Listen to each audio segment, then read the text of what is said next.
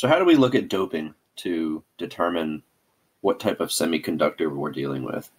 So here we're given germanium doped with gallium and silicon doped with arsenic. And we want to know, are they N-type or P-type semiconductors?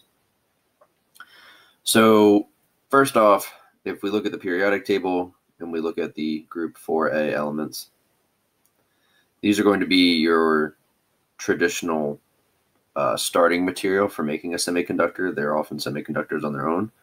You can see that germanium and silicon both fall into this range. So if we consider our first type of semiconductor, germanium doped with gallium,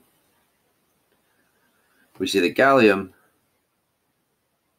is in group 3A. So what that means is that gallium has a deficiency of electrons compared to germanium, meaning that this type of semiconductor is going to be a P-type semiconductor.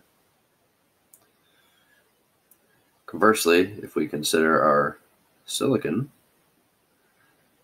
doped with arsenic, arsenic falls in the group 5A elements, which means that silicon doped with arsenic has an excess of electrons in it, making it an N-type semiconductor.